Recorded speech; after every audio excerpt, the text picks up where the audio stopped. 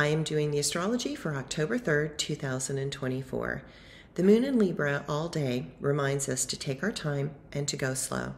Sometimes we need to move at a different rate and flow for us to find a new place of balance.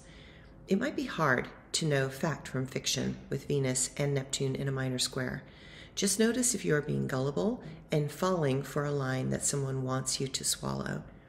If the person presenting the information is obviously flawed, you need to recognize that the chances you are being duped are high. Don't make big decisions right now. You are being intentionally blinded or fooled. Wait until the dust settles, things will become clearer, and you will be happy that you waited before making proclamations. Mercury and Saturn will quincux, and that can feel as if there is just too much to handle at the moment. There are communication snarls, and we need to question our motives and the mental perspective of others. Doubt is a good thing today because you can't really trust what another is trying to convince you of.